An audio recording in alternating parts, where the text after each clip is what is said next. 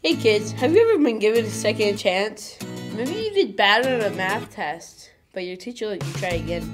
Or maybe you got in trouble and your parents decided they weren't gonna ground you. And today we're going to see what happened to Jonah after he got eaten by a big fish. Jonah prayed to God from inside the fish. After 3 days and 3 nights of living in a fish, Jonah finally decided to reach out to God. He prayed to God and admitted that he did something wrong, and he was ready to do the right thing. He realized that God knew exactly what he was doing, and there was no way for him to run away from it. God made the fish spit Jonah out.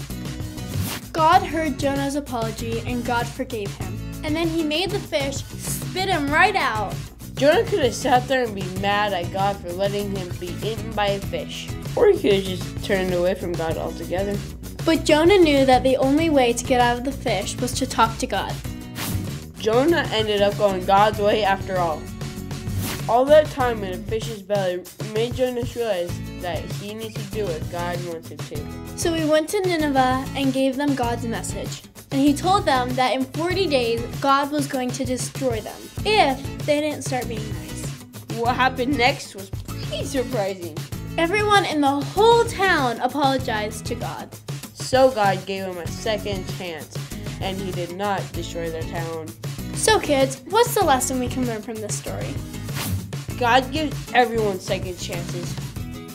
God gave Jonah and the mean Ninevites a second chance.